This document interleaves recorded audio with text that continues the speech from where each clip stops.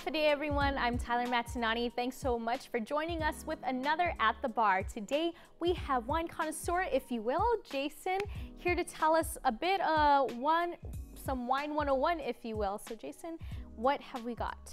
So today the idea is we're going to discuss wine 101. We're going to discuss New World wine. So what is New World wine? So New World wine would be consisted of California, Australia, New Zealand, South Africa, Chile, and Argentina. But today we're specifically focusing on California wines. It accounts for 90% of all production of wine in the US. And in California, we have 138 different districts inside of California, which is, they call them American Viticulture Areas, AVA. So that can be California as a whole, it can be Napa Valley, it can be Sonoma, it can be Sierra Foothills. It just really depends on where you really want to focus your wine from. Okay, now I'm pretty sure I'm not the only one with this problem. I know how to open a wine, use the cork and everything, but my problem personally is trying to get the lining off of it. So I know you're going to teach us how to do that. Okay, yeah, of course. It's a very simple procedure. We're gonna open one of the reds, you see here. We're gonna take the corkscrew, and I usually like going two ways. I'm left-handed, so I always like to go the second lip here, and you go one left, and you go one right. So it breaks it apart. Then you take the center right there, so you have a little cushion, and then you just slowly pull it off. Oh, sorry. And you take the foil, drop it like a boss. Of course, he makes it look so easy.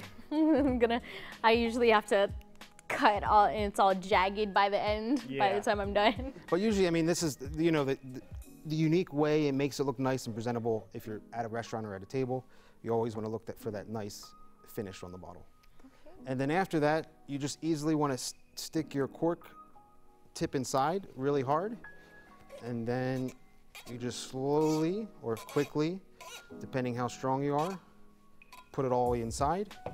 And then you see these pull tabs, they have two different opening sections. So you do the first one here, pull it like that. And then you have the second one that pulls just like this.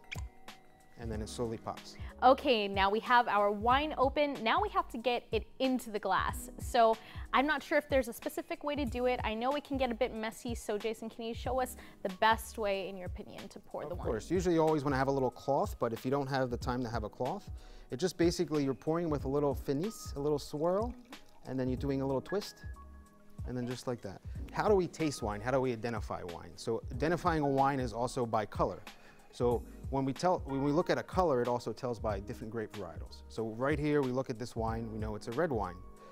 From that red wine color, we're looking at it if it's a full-bodied wine or light-bodied wine. So the darker the color, the more full-bodied wine it is. After that, when you're tasting wine, you always want to look at the legs of the wine. So what do the legs tell you? It tells you how much alcohol is in a wine.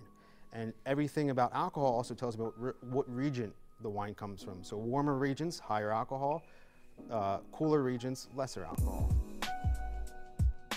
So now we're going to smell the Callaway Merlot. So what do we smell inside? What are we getting? Wine.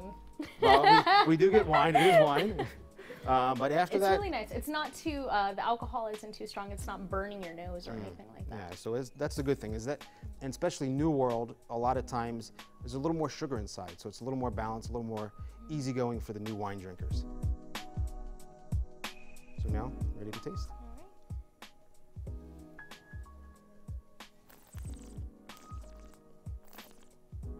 So you see I made that little noise.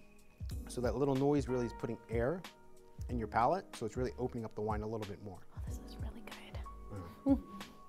So now we identified it has that fruity characteristic, nice and balanced acidity, alcohol is not overpowering, the tannins are not too much, and a lot of times to find tannins in red wine, if they're drier tannins, they really stick to your teeth. So when your teeth get dry, that means it's a more bigger bodied, more tannins in your wine.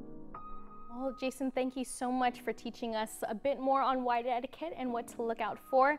Thank you guys for tuning in for another At the Bar episode. We'll see you next time. Cheers. Cheers.